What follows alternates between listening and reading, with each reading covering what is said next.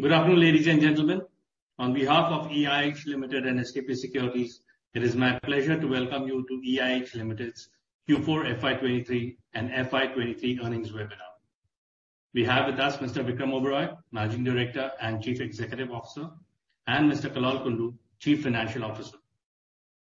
Kindly note this meeting is being recorded for compliance reasons, and during the course of this discussion, there may be certain forward-looking statements which must be viewed in conjunction with the risks that the company faces. We'll have the opening remarks and a presentation by the management, followed by a Q&A session. Thank you, and over to you, Mr. Oberoi. Thank you. Thank you so much, Naveen. And good afternoon, ladies and gentlemen. I believe there are about 60 people on the call right now, and thank you for joining us. You would have seen our results both for Q4 and for the financial year. And thankfully, we've had a very good year, a record year for the company, both at a standalone and at a consolidated level. And these results wouldn't have been possible had it not been for the dedication of all our colleagues who work hard to look after our guests to gain their trust and loyalty. So I must thank them. Of course, I would like to also thank our guests and people who've invested in the company for their faith in us. Concall has a presentation, so I'll ask Concall to present that, and then we'll be happy to take your questions. Thank you so much. Thank you, Vikram. Good afternoon, ladies and gentlemen.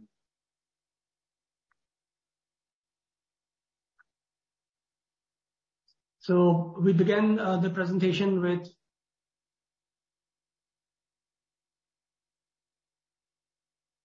the key highlights of the Indian hospitality industry. This is as per the HVS ANAROCK report for February, March, and April 2023 edition, which basically puts out the key highlights of Q4, where, as per the report, the Indian hotel industry recorded its best ever performance since the pandemic began, with occupancies ranging from 70 to 72% overall and average rates exceeding rupees 8,200. Domestic air traffic in India has increased by close to 7% in March compared to the previous month, and it increased by 11% compared to pre-COVID levels. So indeed encouraging statistics. Mumbai, as per the report, was the market leader in March 2023, with occupancy rates exceeding 76% and the average daily rate of 11,000 rupees. EIH performance for Q4 is the best ever in the history of the company. It's a stellar operating performance where EIH has broken its own record several times over. Which is really shown in this slide, the blue line representing EIH-owned hotels and the golden line representing EIH-owned and managed hotels in India, where what is clearly visible is the fact that starting from the Q1 of financial year 2020, where RevPAR was around 6,500 levels, has now touched 15,000, which is pretty record breaking. I'm happy to share that EIH has demonstrated market leading operational performance. This is measured by STR reports, and the source, as is mentioned in the footnote, is the STR composite, which EIH uses for its own and managed hotels. This data set is for all domestic hotels which are owned and managed by EIH. And as is visible that since over a 4-year period starting April 19 to March 23, the RGI has been consistently above 100, which is supported ably by the ARR index, which is also consistently over 100, which shows that or demonstrates that the hotel or the company has been able to command a premium in the industry. And this is primarily due to the company's unwavering commitment to quality and meticulous attention to detail that discerning guests yearn for.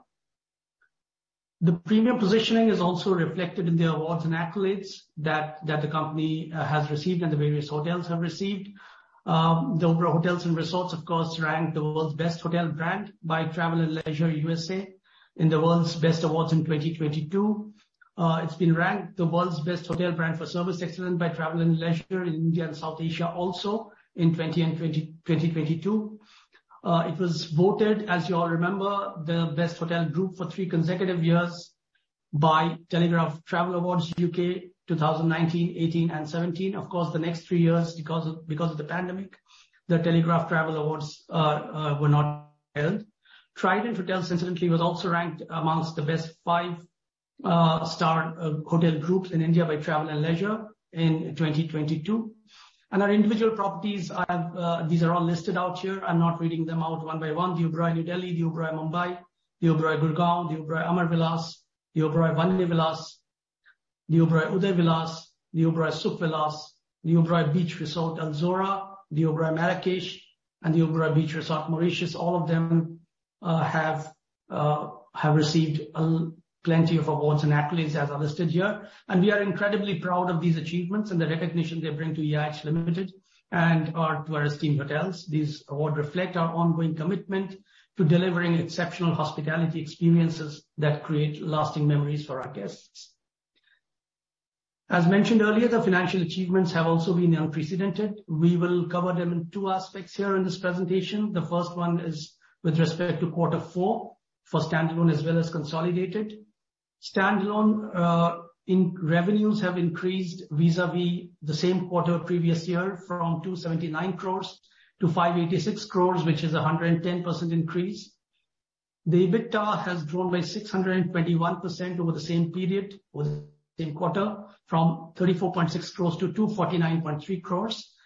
A similar set of results are evident for the consolidated results as well, where revenues have grown from 316.9 crores to 663.8 crores, and EBITDA has grown from 34.9 crores to 231 crores.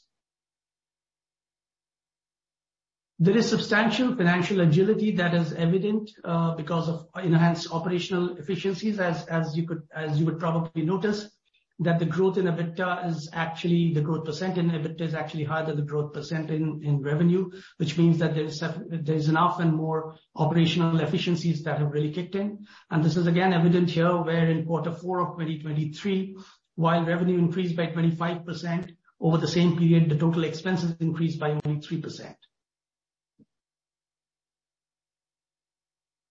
Monthly occupancy trends in the quarter 4, occupancy ARR and RevPAR trends, which slightly softened in March, but seem to be doing better in the months after that again. City-wise, quarter-on-quarter, financial year 23 versus financial year 20 is as shown here, with Bengaluru recording the highest RevPAR growth, followed by Shimla, Chandigarh, Mumbai, Hyderabad, and Delhi, amongst others. The quarter 4 occupancy and ARR performance at domestic hotels, including all managed hotels. This is available in the presentation, and it's a slightly busy slide, so I won't take you through the individual data points. But essentially what we are saying is that whether it's ARR or RevPAR or occupancy, all of them have seen increases, substantial increases across the quarters that are compared here with. Food and beverage revenue also increased in domestic hotels, including managed hotels, from 143 crores to 222 crores, which is a 55% increase. And one of the heartening facts is also the strong bounce back in the OS revenues, which have grown in quarter-on-quarter by 100% and is going strong. For the full year, it's a similar story here. Again, revenues going up from 1627 crores, the golden bars, in FY19 quarter 4, in FY19 full year, to FY23 at 1836 crores. EBITDA going up from 406 crores in FY19 to 626 crores in FY24. And the profit after tax going up from 113 crores to 320 crores in the standalone, and in case of consolidated, from 149 crores to 329 crores. This is a depiction of the return on capital employed. So essentially, this is on a consolidated basis. The total capital employed on a consolidated basis minus the cash and cash equivalents, and all current and non-current investments total up to 2,867 crore on an overall basis. The return on capital employed of this amount is 19%, and obviously the cash that is there and the investments that are there are being separately monitored. The cash will obviously be deployed going forward for growth of the company, and will also be used to garner additional debt for projects going forward. If you were to look at the majority of this net capital employed, about 62% of this is deployed in hotel assets and in our investment property in Gurgaon, where the ROC ranges between 16% to 35%. And if one were to break that further up, one would see that the domestic hotel assets alone, they contribute. I mean, again, if you look at Oberoi Hotels, about 32.5% of the 1,694 crores is deployed in Oberoi Hotels, and this is at historic cost, of course, where the return on capital employed is 45%. In case of Trident Hotels, it's 22%, which just shows that the fact that the Oberoi Hotels are premium also generates a very high capital employed, return on capital employed for the company. The company has demonstrated good financial resilience, strength, and debt management, as a result of which, the year that we started with, we were at a net debt of 271 crores, which is now at a positive cash balance of 129 crores. This is on a net basis. Quarter-on-quarter and year-on-year trends. This is just to give a perspective. Direct segment has really over the years been going strong quarter-on-quarter, and is really one of the best performing segments as of now. But corporate also has really picked up and reached pre-COVID levels. You could see the line which I've drawn to just demonstrate that the highest in all these quarters from FY20 to FY23 was in quarter 3 of FY20. And currently, as we speak, in quarter 4 FY23, the corporate room revenues from corporate business has also gone up. Mines has also crossed well over the pre-COVID levels, etc. Leisure is just beginning to pick up, and especially with foreign leisure just beginning to come up. We have a separate slide on that as well. So the trend of foreign room nights basically shows that till February 2023, for Oberoi, for Trident, and all hotels taken together, the foreign room nights were well below pre-COVID levels, which indeed is very encouraging, because which just shows the optimism that one might really take away from this, because the foreign room nights, when they come back, they'll obviously contribute way more to the overall kitty of the company. We continue our efforts on carbon footprint. This is again some data points which you can go through in the presentation. And the performance highlights, I'm not again going through these because these have already been published, and I'm sure you have access to all of this. So with that, I'll just quickly reiterate the upcoming projects which have been announced. So we have two sort of projects. One, Bay Club in Mumbai, which has already opened in November 22. It's a world-class members-only club, and the first one that EIH is managing. We are also shortly due to launch our new standalone restaurant in Mumbai. And in FY24-25, there are 3 committed projects which have been mentioned here. In FY25-26, there are 3 again. And in FY26-27, there are 3 more. And there are under about 11 hotels which are under active discussion, and we shall shortly be announcing them as soon as they are concluded. The business footprint is again available for anybody who's interested in the presentation. And this is just the statistics about the number of keys, etc. Thank you so much, and we will be happy to take any questions that you may have.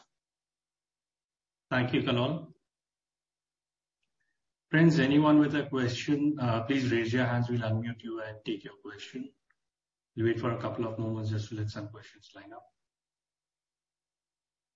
In the meanwhile, I've shared the investor presentation that Concall just presented. So in case you want to go through it and you have some specific questions, please feel free. We have a question from Amit Agarwal. Amit, please go ahead.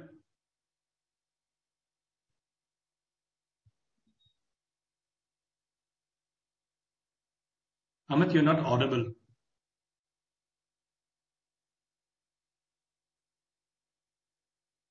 Yes, some connectivity issue. We'll go to the next question. Amit, if you could just try again. We have a question from Hari S. Hari, please go ahead. Please unmute yourself and go ahead. Can you hear me? Okay, now 1 second. Amit, you'll have to just wait for a moment, please. Can you hear me, sir? Yes, Hari, please go ahead. Okay, sir. The few years ago, like decades ago, we are among the top 2 players in the industry, but now others have gone up in capacity, though not in our scale or luxury. But is the management concerned about this, sir? And the second question is, this 30% revenue with 126 crores, what will happen to it after the new lease deed and buying of the Himachal government holding, what will happen to this amount? And the third one also, what are the plans on Andaman and Nicobar Islands? That's all, sir. Thank you. Good afternoon, Hari. I'll try and answer those questions, and Kallol, please feel free to chip in. So the first one was on our company vis-a-vis other hotel companies. And Hari, we, as you know, are in the luxury segment. Now, you'll also know that this segment, with various statistics that you look at in India, is growing much faster than others. And therefore, we believe that there's tremendous opportunity in this segment. This is the segment we want to focus on. This is the segment we want to grow. And if you saw the ROCE details that Kallol shared, even amongst Oberoi and Trident, Oberoi, the premium segment, achieves a considerably higher ROCE. That's also reflected in the average room rates and also on RevPAR. So we believe in this segment. We believe in the future growth of India. And we believe that the segment will continue to grow like it has in the past, maybe even at a quicker pace and a great accelerated pace, which will benefit certainly Oberoi hotels and also Trident hotels in the luxury and upper upscale segments. So that was the first question. The second question was on Wildflower Hall or Mashobra. And actually, we have provided in the accounts, in the consolidated accounts, which both include EIH standalone and Mashobra, 69 crore towards the lease payments, interest, and there were some penalties. Kallol, do you just want to run through those figures to give greater insight on that? Sure. I'll just maybe, since you've already mentioned the amount, what I'll basically say is that this entailed some payable from 2005 to 2000 to the date when we accepted the award of the arbitrator. And therefore, we've now provided for the lease rentals as well as applicable, but I would not get too much into the details because the execution petition has been filed and it is sub judice. So therefore, I'll not really get into it. But just to give you a flavor of what happens to the company, I think that was your question.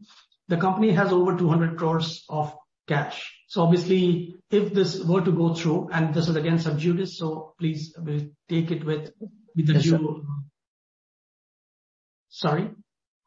No, sir. Go ahead, sir. Thank you. Yeah.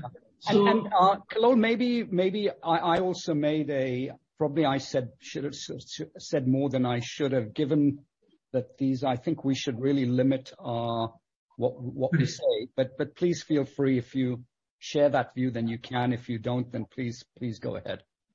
Yes. So I would, that's where I was coming to it from. And I think, Hari, overall, I can say that it is positive for the company because we've taken a decision, and obviously after charging lease rentals, etc., the rest of the profit would belong to the company. But beyond this, I would refrain from commenting at the moment because it is sub judice.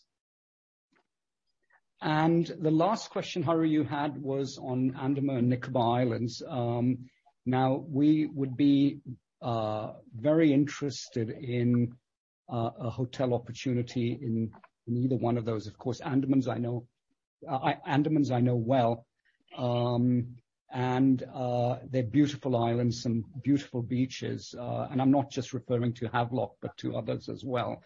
And as and when these opportunities come up, provided they are on terms that make commercial sense, we would be very interested to pursue these opportunities either on our own or with partnerships. So we would be very interested. That's really all I can say at this point on the Andaman and Nicobar Islands. And thank you, Hari, so much. Thank you very much, sir. Thank you, Hari. Yeah. Amit, please unmute yourself. Amit Agarwal.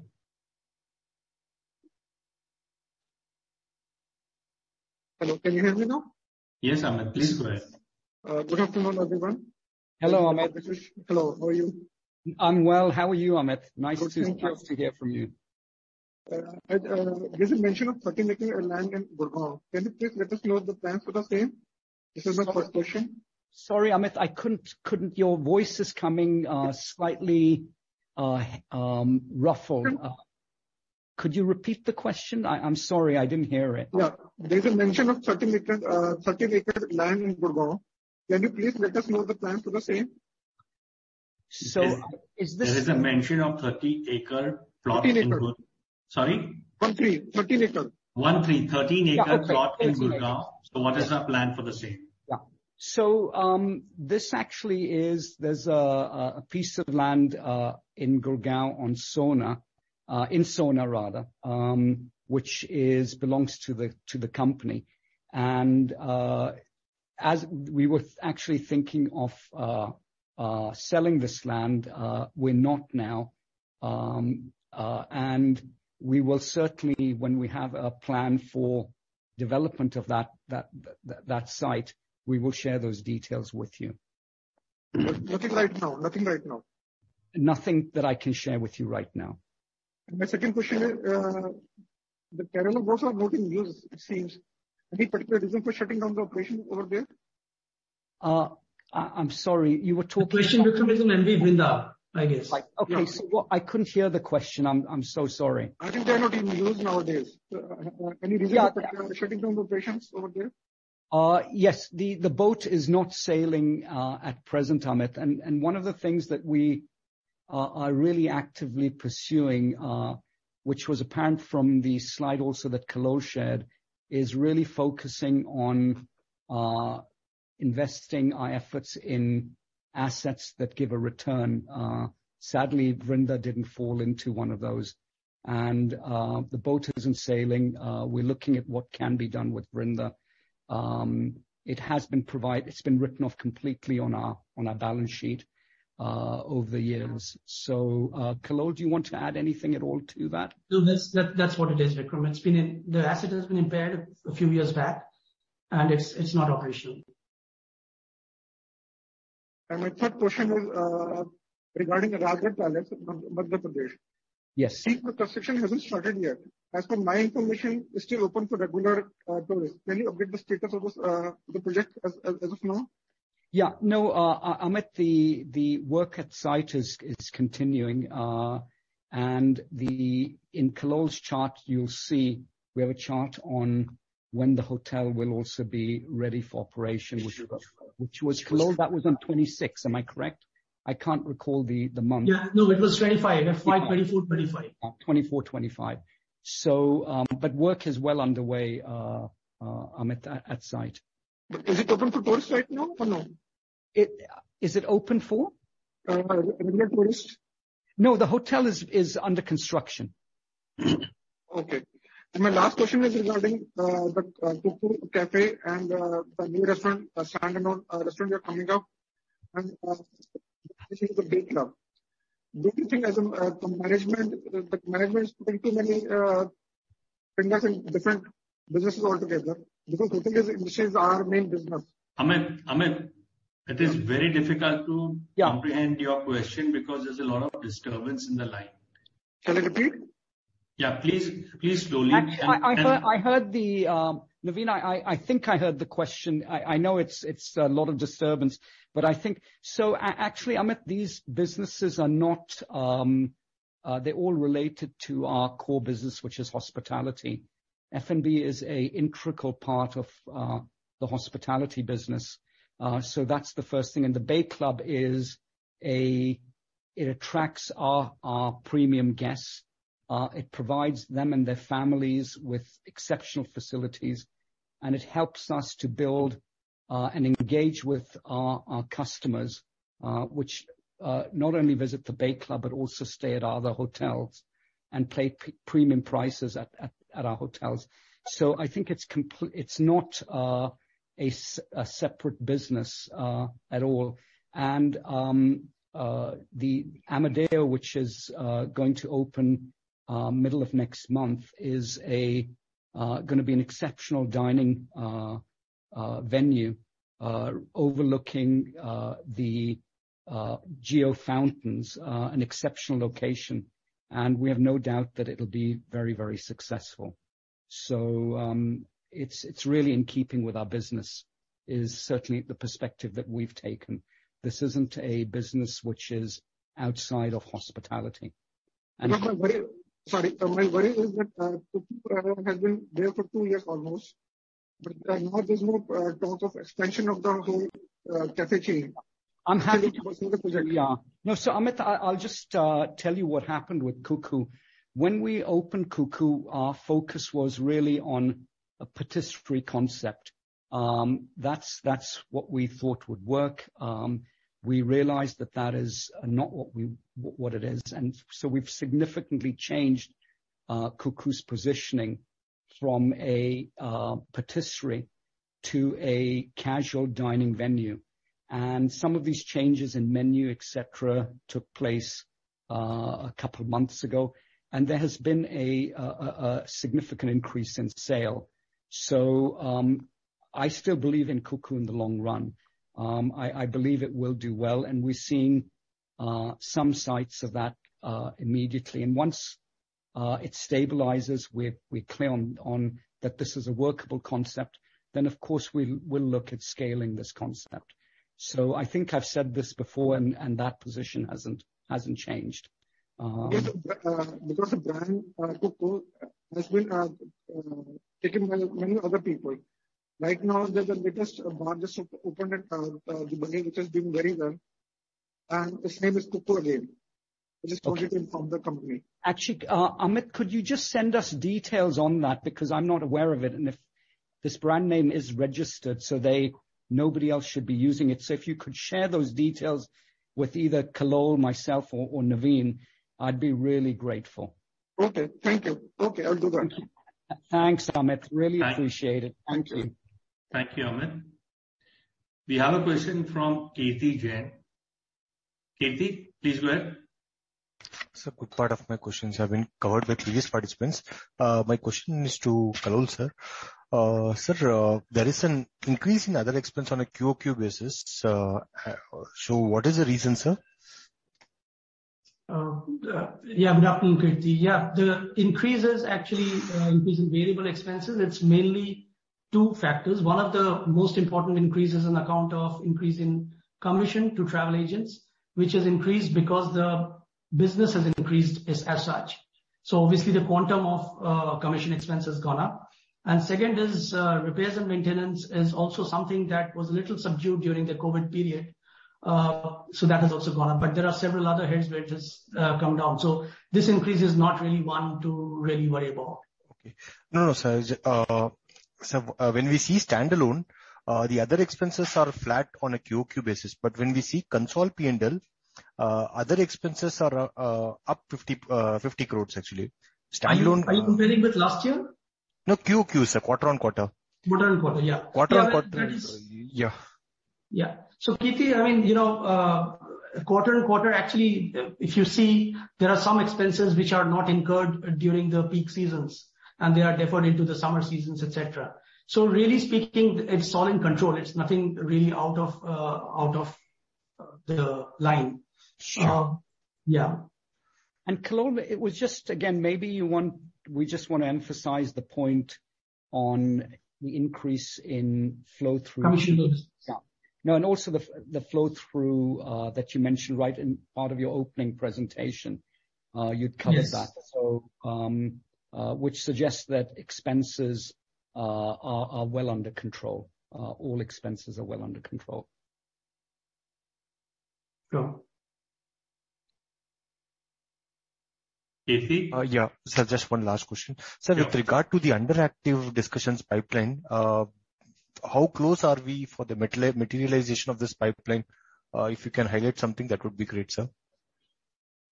Great. I think Kalol's presentation has dates on everything, but you would have seen that our existing hotel portfolios performed well. I think we're well positioned as far as these hotels go in terms of future performance as well, I hope. I think we all recognize that a key area of focus of the company, and therefore all of us, is on growth. And that's what we're focused on today.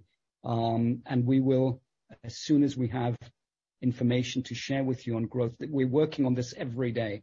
And this is, if there's one thing that gets leadership's attention, it is to drive growth.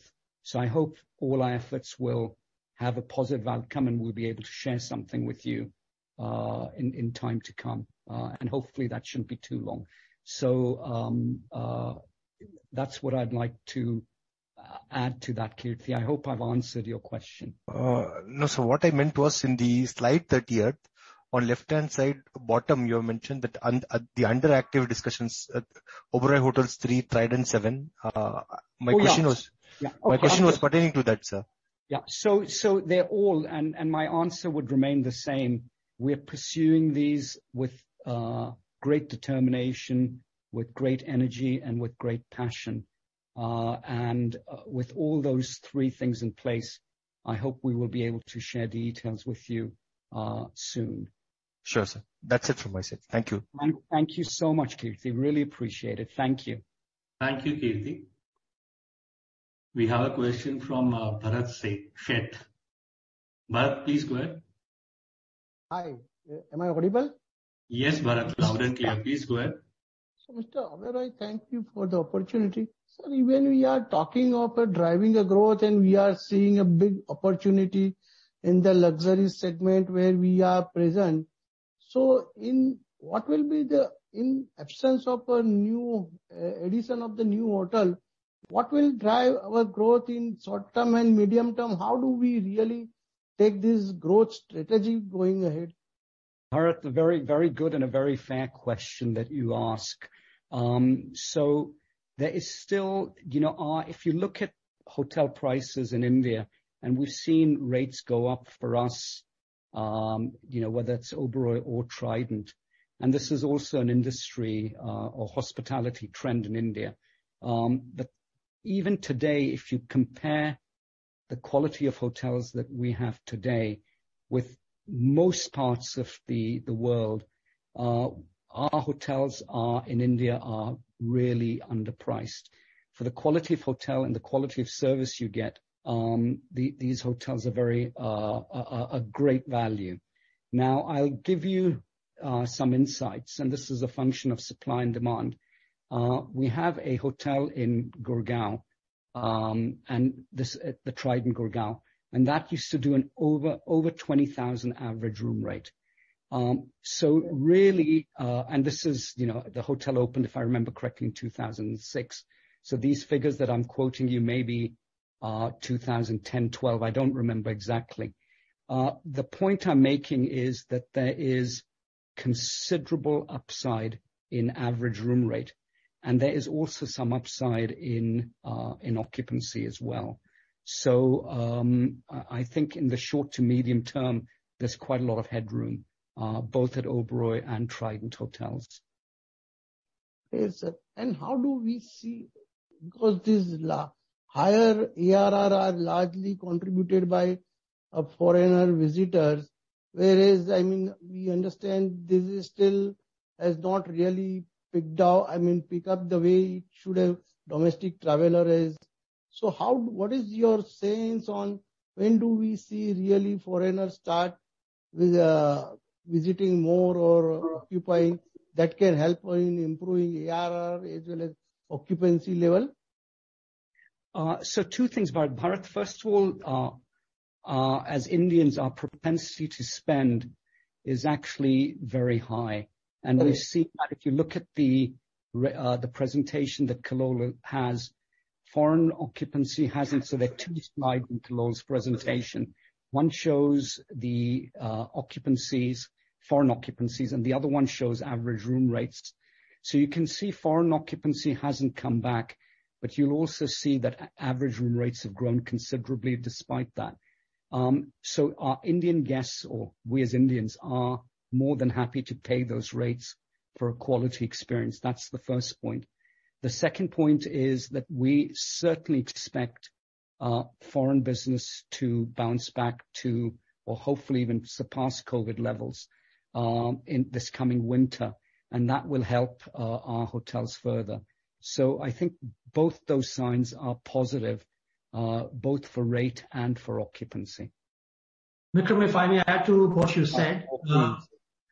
Basically, Bharat, if you see the last several quarters, it was not as if visa requirements, etc., were very relaxed. So therefore, it was people in different countries really found it difficult. So those are easing. Foreign travels arrivals are also going up. So really, we have a case for optimism here. Okay. And when do we expect a new hotel to be operational in for our company? We've given a chart, Bharat, on slide number 30 on all the upcoming projects which have already been announced, and a list of 11 hotels which are under active discussion, which will be announced shortly. Okay, fair.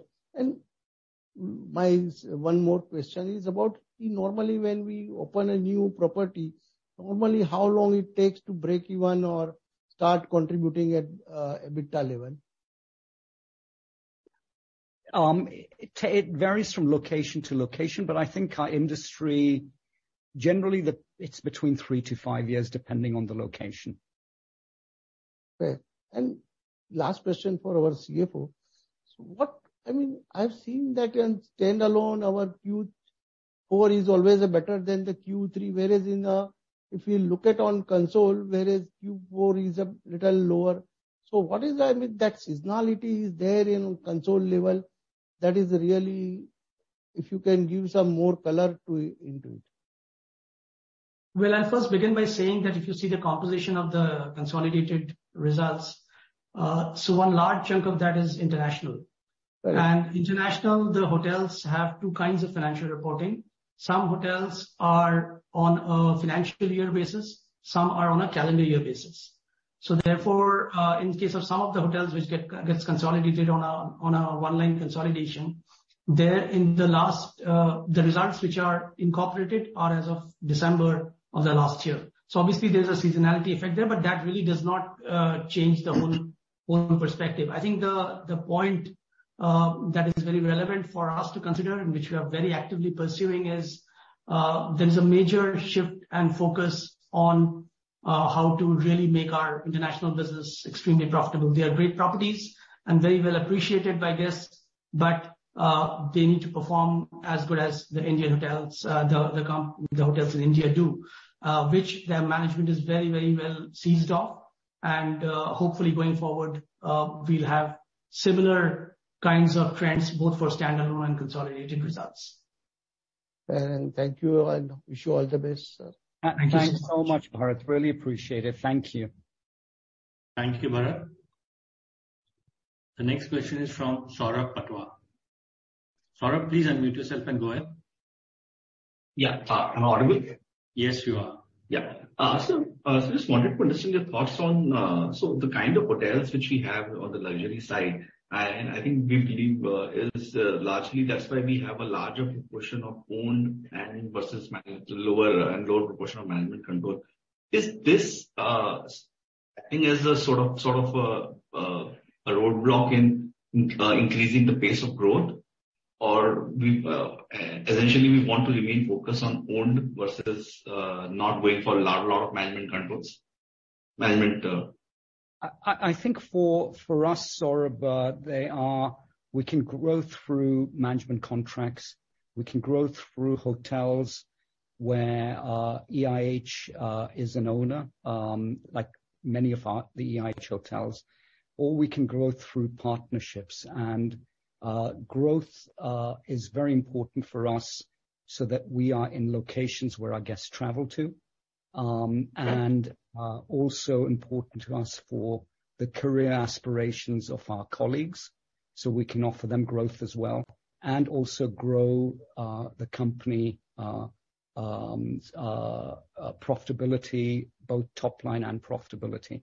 So we at EIH are happy to pursue all those options for growth. There's no one single pill. We'd be keen, and we're actively pursuing opportunities in all three areas. If I may just add to what Vikram said, and I'll give a financial perspective to it, Saurabh. I think firstly, it's a good question. I think if you study the company's balance sheet and profit and loss accounts very carefully, including consolidated, you would see that all our subsidiaries and EIH is today a debt-free company and has sufficient amount of cash reserves in hand, right? We have also listed out the projects which are going to be managed, which are going to be moved, etc. So what you will realize if you really do a deep dive is that along with the company being cash surplus, obviously that lends us enough credibility to raise an amount of debt which the company can sustain, which really adds up to say that there is quite a bit of funds in hand, which we can easily deploy over the next 3 to 4 years. And if you correlate that with the point that the return on capital employed that I've shown to you on a slide, really speaking, when these hotels that are built, they really provide the return on capital employed. You can see the difference in management fees versus only earning management fees versus the difference in overall earnings if the hotels are owned. So to answer your question in short, I think it has to be a mix, and that is what the management is pursuing. It has to be a credible, balanced mix, and quality is our topmost priority. Therefore, really speaking, going into the volume game to get many managed hotels is not really something that we would want to run. But having said that, we are very, very well positioned to deploy our funds adequately over the next few years and therefore generate very high returns for our shareholders. Yes, actually, so my next question was related to link to this, the response which you already provided and few of the answers which you provided in the past. So, the way you have highlighted, like normally any new hotel would take, let's say, like on an industry basis, 3 to 5 years. And since the addition of hotels in for us in next 2-3 years would be very minimal, we would be essentially betting on operating leverage, and that's why the growth in revenue would be outpaced sharply by the growth in profitability. Is it a fair understanding? Sorry, Vikram, you want to take that or should I? No, go ahead, Kallol. I was trying to really understand the question, but please go ahead, Kallol. So Saurabh, again, if you see, really speaking, the results that you've seen this quarter and for the financial year is just the reverse, right? The growth in profitability is actually higher than the rate of growth of revenue. Now, that's possible because of a number of reasons. And like Vikram mentioned earlier on, I think there is still enough and more upside on the room rates front, and which therefore really the flow through to EBITDA in case of room rate growth is much higher. So therefore, we don't see that really as a concern. But also to say that I think you mentioned that we have limited properties which we are talking about. That may not well be the case if you wait for the year to go by. Probably you'll hear more such announcements. Just that we are today in a position where we wouldn't like to really jump the gun, but surely that's not an assumption that one should straight away make. So that is exactly what I wanted to understand. Thanks a lot. Thank you. Thank you. Really. Thanks, Saurabh, and thank you, Kallol. Thank you, Saurabh. We have a question from Yashovardhan Agarwal. Please go ahead. Yeah, hi sir. Am I audible? Yes, Yashovardhan, please go ahead. Yeah, hi sir. Thanks for this opportunity. I have few questions. So first on the industry competitiveness. So as we are in the luxury segment, so there are other companies like IHCL and even the Marriott is like very bullish on the Indian market. So what is our competitive advantage if we are competing in this industry? Like how are we competing against them? So if you can answer that on that, so that would be helpful. Sure, Yasho. Or Yashovardhan, sorry, I shouldn't shorten your name. I apologize. What really our guests tell us, and this isn't our perspective, it's our guest perspective, that we provide guest experiences that are the best in the industry. And therefore, guests, number one, value that. They see that as distinguishing us from others, and they're willing to pay a premium for that. And that is reflected in the RGI index that Kalol had shared earlier on. That's slide 5. Yeah. So that's it's at 127, of which rate is 120. So and this is against, just to clarify, this is against, in each location we define our competitive set. So these are against hotels that we believe that we directly compete in. With STR, you need a minimum of 4 hotels. So these are the leading hotels in each of the locations where we operate. And STR data indicates that we considerably outperform our competitors in these markets. Our guests' views on us is what's important. And we know from data and from what our guests tell us that they appreciate the quality of our hotels. They appreciate the quality of personalized care and attention that our colleagues give to each and every one of our guests. And most importantly, that creates loyalty, and they're willing to pay a premium over our competitors to stay with us. Okay, so that would be the only competitive advantage, or like is there any other point you would like to add? So I think that's the key thing, if I've understood your question correctly, but if I've missed something, please help me. So Yashovardhan, I'll try and just add up to what Mr. Vikram said. So the slide 5 that we've presented is data from 2019 to 2023. And in every single quarter, you would find that our average ARR index is higher than 100. Similarly, the RGI index is also higher than 100, which obviously means that the competitive set in which we are operating, we are able to really derive a premium for the quality of services that we provide. So that should be, if that trend is prevalent for 4 years, then I think that's quite an established trend. But Yashovardhan, if there's something you feel, I really meant that seriously. If you feel we still haven't answered your question, please feel free to elaborate further, because obviously we would like to answer your questions, and we may learn from what you ask us or tell us. So please don't hesitate. Yes, sir, sure. So thank you for that. So, sir, what I'm saying is that if we'll listen to the management commentary of other hotels. Yes. So there are many hotels which are in their pipeline, and many hotels and rooms are coming into the market, if we say in next 3 to 5 years. So supply is increasing a lot, and so we are saying that the demand is also increasing. So my question is that I have got that when the guests will come to us, in case of that we are providing them with a good services and all. But sir, is there anything else that we could be saying that we are having locations, for example, at very good locality, or the hotels that we are having? So the locality they are very good, and we are providing them with a good service. But is there anything else in which we can say that we are superior to our competitors? So on that, I am looking for more clarity. If you could help me in that. So Yashovardhan, we I'm not here to comment on our competitors, who I'm sure do a fine job in the hotels that they operate.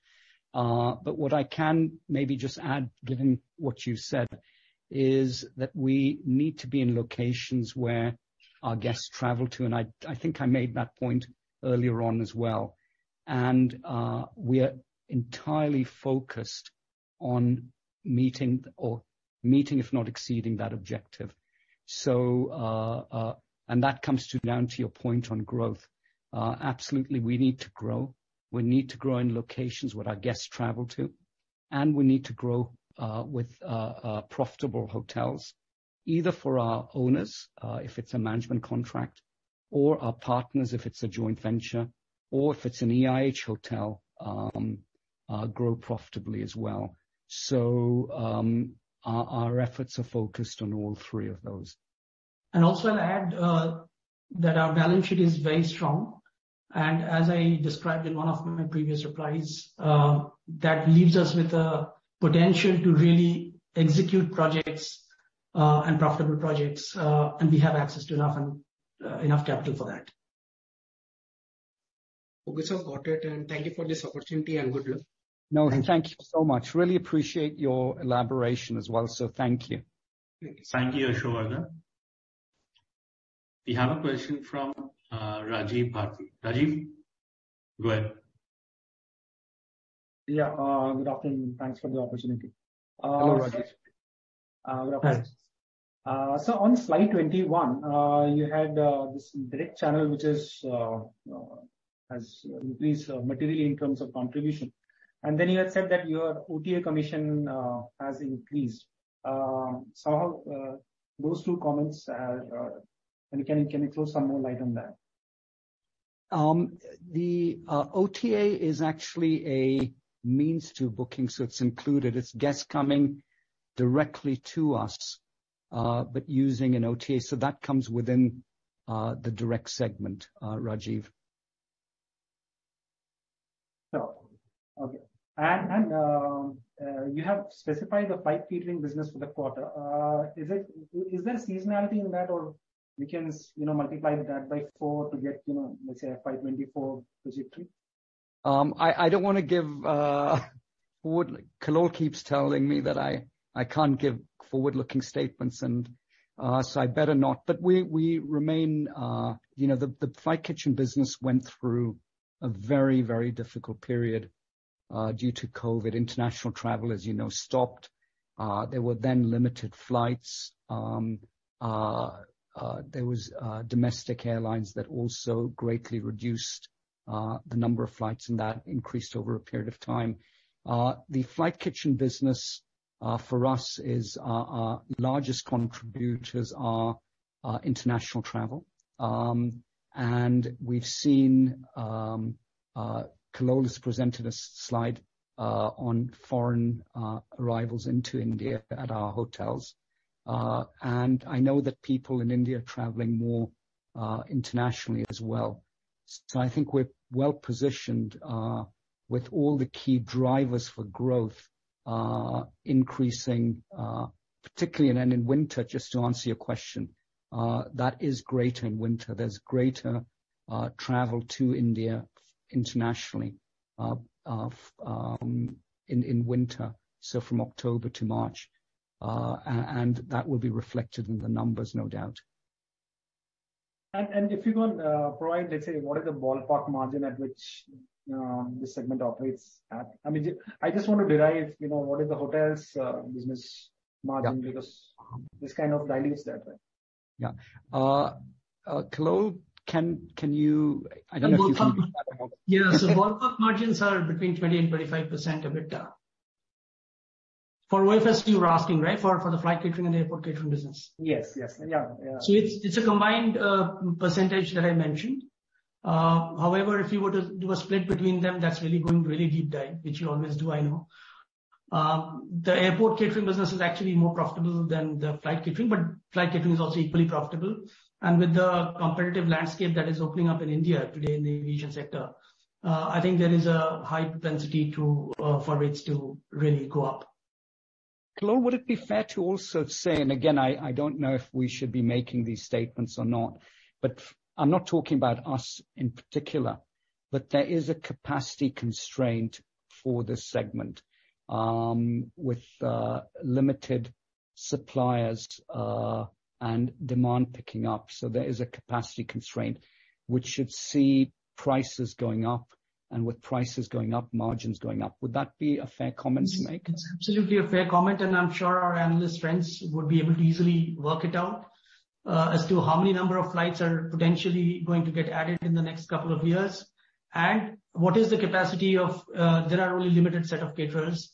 What is the total capacity available? If you really correlate the two, you'll see the deficit in capacity that is getting projected. So I think there's nothing wrong in saying that. I'm sure Rajiv can find that out. So on the arbitral awards, so you mentioned that the thing is sub judice, but in terms of what is the potential risk or in terms of this number ballooning even further, apart from the numbers you already provided for? Well, the management has made a best estimate, and therefore this is the best estimate of the risk that has already been provided for in the accounts as of date. And why is there a differential between, pardon my understanding on this, and the standalone and the console? So there is a 10 crore on the standalone. Yeah. See, the difference is because the lease rental payment is payable by that company, the subsidiary, which is Mashobra Resort Limited. So obviously that comes in from the consolidated part into the EIH accounts. Whereas EIH's liability is only towards the initial building of the project and all of that. So obviously the liability for EIH to the government is much less as compared to the liability of Mashobra. That's why the standalone figure is lower and the consolidated figure is higher. Yeah, great. And sir, in terms of divestment, is there any talks of considering Oberoi Mauritius divesting that? Seems they are contributing to losses in the contribution to the profit from associates. Are you talking of EIH Flight Services or are you talking of Oberoi Mauritius? Oberoi Mauritius and Mercury car rental piece, which is part of the profit of share from associates. Because otherwise Marrakesh should have contributed to profitability, but no, X of that, the number is a negative number. I'm not sure if Vikram wants to answer that. I can answer that as well. Yeah, no, please go ahead, Khalil. These tough questions, the very difficult. So I think you can answer them. No, Rajiv, Rajiv always asks tough questions. So, I think you'll have to wait a little for the Oberoi Marrakesh to stabilize, because it opened in December 2019 and in March 2020 COVID hit, and then the hotel was closed and all of that. So we are the newest entrant in the market there with a beautiful and outstanding product, which is just beginning to really pan out with reviews, etc. So you'll have to wait a little before Marrakesh really comes in. And about Oberoi Mauritius, there is no reason at the moment to really believe that there's a need to really look at it. Of course, there are renovation plans, etc., which are being currently assessed. And as soon as we come up with a plan, I'm sure, that will be available to you. But on divestment in general, if you say, I think in our previous analyst calls in previous years, we have always articulated that there is a need which management has felt that we need to really move away from investments which have not yielded us profits. Two of them we have successfully done in the last 1 year. One was the EIH printing press, and one was the EIH Flight Services Mauritius, which has also been the whole transaction has been completed. So I think as of now, and we already mentioned that, there are other businesses are all really in a state of rebound.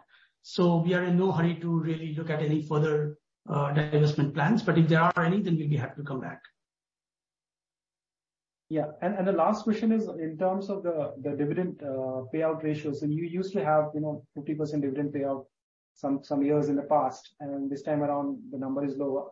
Are you working towards let's say a certain number for the upcoming projects, and then the payout ratio would go back to the historical levels? Well, Rajiv, the percentage is actually higher than 50%. I know you're talking about dividend payout. And the reason why we want to, really emphasize, and I think Vikram has adequately covered that, is that we want to strike a balance between distributing dividends to our shareholders versus retaining funds for our future growth, because we are very aggressively looking at going ahead with projects. So therefore, we need to be careful to maintain that balance, and which is why even though we have increased the rate of dividend, the rest of the fund is actually available for growth, which I'm sure will benefit shareholders because in the long term, asset value accretion is probably as important as dividends. Yeah. Just one last thing. On the receivable, there was a Center of Excellence initiative which you guys had. On the receivable number, is there any more juice left, or you're happy with the current number? Well, receivables, I think, has really done phenomenally well. If you see what used to be with much lower sets of turnover, if you go back to previous years, the debt used to be well over 200 crores. Now the debt, even with way higher turnovers, it's still around those levels, but out of that, about 40 crores is on account of internal debts. So really speaking, debt levels have come down a lot. But yeah, if you say, is there any more room left for further improvement? There's always room for improvement, of course. So we continue to find out ways and means to improve our excellence. I think the Center of Excellence has really done very well for us, especially during the COVID years. And we are definitely looking to refine it further along with our colleagues in operations. Thanks a lot and all the best. Thank you, Rajiv. Thanks, Rajiv. Thank you. Okay, the next question is from Tarang Agrawal. Tarang, please go ahead. Hi, good evening. Thank you, Mr. Ubre. Thank you, Kalul, for giving me this opportunity. Just steering wheels towards the international business. If you could give us a sense on how the revenue and the profitability for the international business alone panned out for FY23 versus 22. Number two, is there any debt specifically on the international business? And number three, across the 7 properties that you have there, I mean, a couple of them in Bali, one in Mauritius, and the balance in the other parts of Africa. If you could just help me understand, which are the stronger properties right now from a P&L perspective, and which are up and coming. Hello, over to you. Two tough questions. I thought I'll give it to you. So Tarang, yeah, I think Tarang always asks tough questions, so thanks, Tarang. So, Tarang, the reason why we would, in terms of profitability, let me tell you what the businesses have been profitable at EBITDA level, but we've also worked very closely towards looking at whether, because we also want to be a very, very well-governed organization. So there are some losses that have been accumulated in the current year's consolidated accounts, but that is primarily because of some impairments that we have taken on some of our assets. Some of our assets, for example, the Oberoi Bali and the Oberoi Mauritius, really need renovation, although they are doing very well. They're achieving good rates as of now. If you see, Oberoi Bali is doing average room rates around $300. Vikram, please correct me if I'm wrong. And the Oberoi Mauritius is also doing about 625 odd. Marrakesh is really flying away, so really I don't want to speak about that. That's our newest property. But overall, I think over $800. Over $800 per room night. So yes, they're doing well, but I think the focus of our attention for the last 2 years was more on India because we were just struggling to come out of COVID. Now, having established that and with our colleagues really taking full control of the India operations, it's time for us to also look at what is happening internationally. So therefore, I wouldn't dwell too much on the past performance, but obviously going forward, I think we will have better news to share insofar as even PAT flow through to EIH is concerned. But I mean, some sense on the international top line and EBITDA for FY23, because while ARRs sound nice, I'm not too sure how occupancies are panning out there. No, occupancies are also not bad.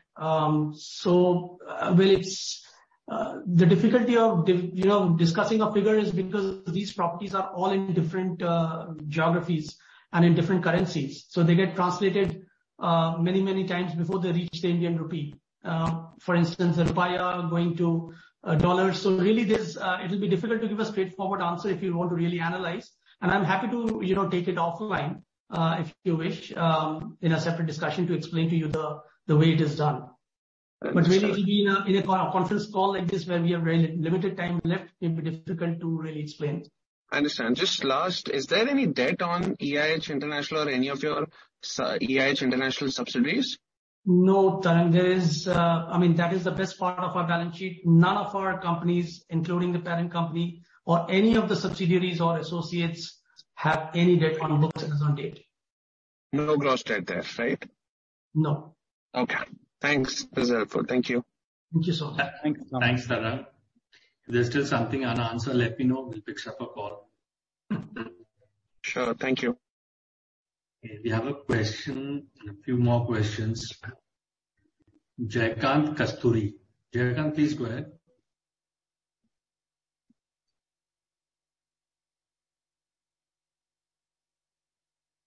Jaykant? Please unmute yourself and go ahead. So my questions have been answered. Thank you. Thank you. Okay, great. Thanks, Jaykant. Nikunj Thakkar. Nikunj, please unmute yourself and go ahead. Yes, thank you. I just wanted to come back to the question about expansion and maybe ask it a different way. Would love to get your thoughts on maybe two factors as relates to your growth strategy. The first part is just where we are in the industry cycle and whether, because of the rising income levels, for example, within the domestic consumer, that might reduce the seasonality or the risk of seasonality from international travelers, and how maybe this industry cycle might allow you to be more aggressive. That's the first factor. And then the second is in terms of wanting to maintain your brand equity. And so this maybe relates more to management contracts, but I guess the level to which that focus on maintaining the brand equity reduces the opportunity set available to you when you think about management contracts that might be up for bid. Great.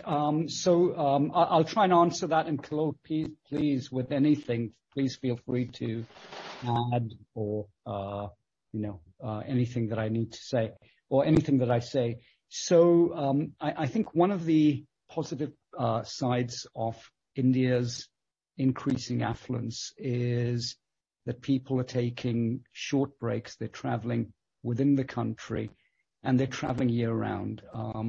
So I think that will certainly help, maybe not completely, but to some extent seasonality. And of course, when it gets very hot in the north, Delhi, etc., people will then go up to hill stations. We have hotels in Simla. So I think in time, and we've already seen this trend, seasonality has been coming down over the years, if I were to take the COVID period out of it. In terms of the quality of hotels and our ability to secure management contracts. In fact, this is one thing we learned from Mr. Oberoi, Chairman Emeritus, and in those days he was chairman. He said, it's when you are partnering with somebody and they are relying on you, you have to be even more careful with giving your owner a return. And therefore, we get many opportunities. If we do not believe the hotel will be profitable, we do not pursue those opportunities because it's just creating a problem for the future. So we have to believe, we have to do our analysis, and we have to know with a high level of certainty that we will give a good return to the owner. And we've demonstrated that with our Gurgaon hotels, with Sukh Vilas. We have a fourth hotel with the same owner.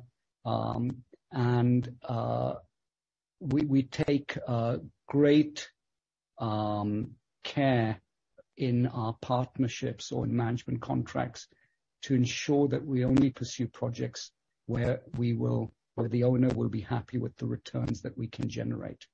So I don't know if I've answered your question, if I were to just maybe say one other thing, we do get opportunities that we do turn down for that very reason.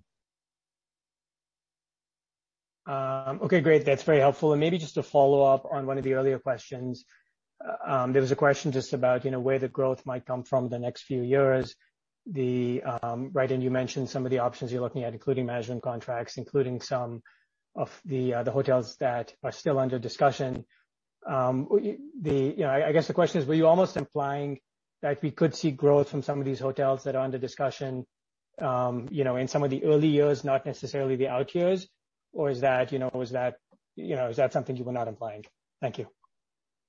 So if your question is on timing, I hope we'll have positive news to share with you. We're as eager, or we're very eager to share that news with you. And as soon as we're in a position to do that, we will do that. Great. Thank you. Thank you so much. Thank you, Dipanj. We have a question from Javeer Shekhawat. Javeer, please go ahead. Sure. Thanks for taking my question. Good evening, Mr. Oberoi and Mr. Kundu. Hello. So firstly, given the TCS imposition, 20% TCS imposition from 1st of July, I mean, how do you think about it in terms of, one, your domestic rates and also the impact on your international business? Can you provide your views there? You're talking about, when you're saying this is the tax that is deducted on foreign travel. The foreign spends, yes. Yeah. That's right.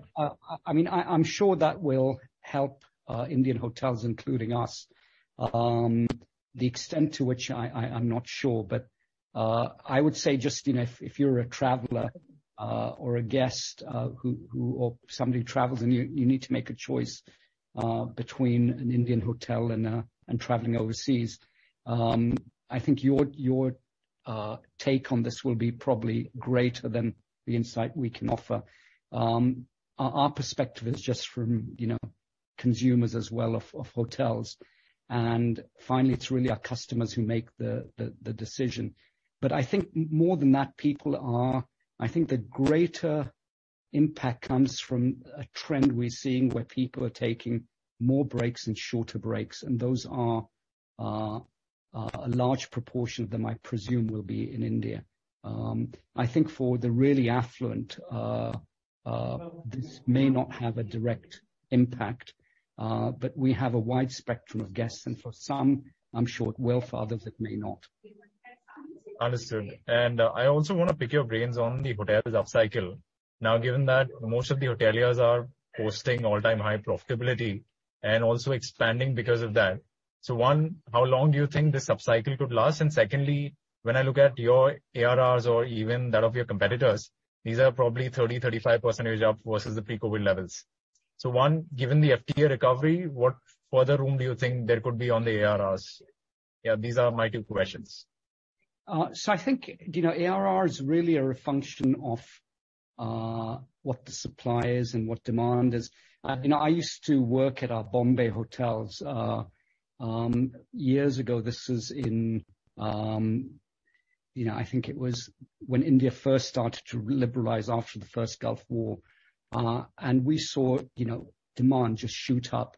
The hotel was full. South Mumbai hotels were full all the time, and rates suddenly, within a short period of time, shot up drastically. So there's limited supply coming in, and supply does take time. So I think there is, certainly in city locations, also the hotels that have been there for some time occupy premium locations that are no longer available. And location for city hotels are very important in guest choice. So I think, in my view, if demand continues to be strong, there's considerable upside in average room rates. And our city hotels in India are very underpriced when you look at other markets around the world. And Mr. Oberoi, given that most of the people say that the supply is likely to take another 3 to 4 years to come in, But aren't you seeing a lot of acquisitions happen, a lot of management contracts, because there are a lot of distressed assets available as well? So could supply hit much earlier than what probably the industry is expecting, and then hence sort of matching the overall demand growth? I mean, do you fear that? I don't think we don't fear it. And maybe we should. We don't fear it. I mean, we've looked at in the past a number of hotel assets, and not pursued those opportunities because to refurbish, redevelop these assets and to make them into hotels, that certainly could be an Oberoi or a Trident. We've at least thought that would be challenging. Now there may be others who can do that. I can't really say, but guests will pay a premium for quality hotels and for quality service. That we're certain on, and also quality locations, particularly for city hotels. For leisure hotels, there's a greater flexibility on location. And the premium hotels today in a particular city already have those well covered. Thanks a lot for answering my questions. No, my pleasure, or our pleasure, JV. Thank you. Thank you, JV. Friends, I've already taken the liberty of exceeding the time allotted for this call. So probably we'll just take one last question which has been posted on the Q&A board.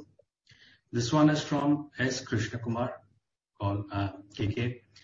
Can you elaborate the role large shareholders like Reliance and ITC are playing? Has anything changed in their role and involvement? So, as far as Reliance is concerned, we have two Reliance directors on our board. We have all their support and their trust, and we enjoy a very good relationship with them. And they're there. They supported the company during COVID with the rights issue, if you recall. It's there's really nothing perhaps other than that I want to add. We have the full support of the two Reliance directors who are very supportive in the advice and guidance they provide us at a board level, and we greatly appreciate that and value that. I hope that's answered your question, KK. Thank you very much, Vikram and Kalol, for patiently taking all the questions. Hand over the call, the webinar to Vikram for his closing remarks. Please. Naveen, no, first of all, thank you to you. Nothing more to add. I hope this year will be better than last year. We're going to work very hard to drive the best top line we can, the best bottom line we can, and there's always opportunity to improve. And every rupee counts. And certainly as far as our general managers are concerned, as far as the corporate function heads are concerned, in fact, all our colleagues are concerned, we want to do whatever we can to provide our guests with a great experience. We want to do whatever we can to drive every rupee on top line and every rupee on bottom line. Every rupee counts. And we're focused on achieving that. So other than that, thank you so much. Really appreciate all the questions. Some of them were very difficult, so please be kinder to us next time. But thank you very much. Thank you so much, Mr. Pachisia, and thank you so much, Naveen. And thanks to all of you, ladies and gentlemen. We are always happy to answer questions, even if it couldn't be done within this time slot. Thank you so much. Thank you very much, ladies and gentlemen. If there are any further unanswered questions, please feel free to send them to me. I've shared my email ID, and we'll take them up with Kalol. Thank you very much, Vikram and Kalol, once again, and I look forward to hosting you again. Thanks so much, Naveen. Really appreciate it. Thank you so much. My pleasure. Bye-bye. Thank you, and have a lovely evening. Bye-bye. Yeah, you too. Bye-bye.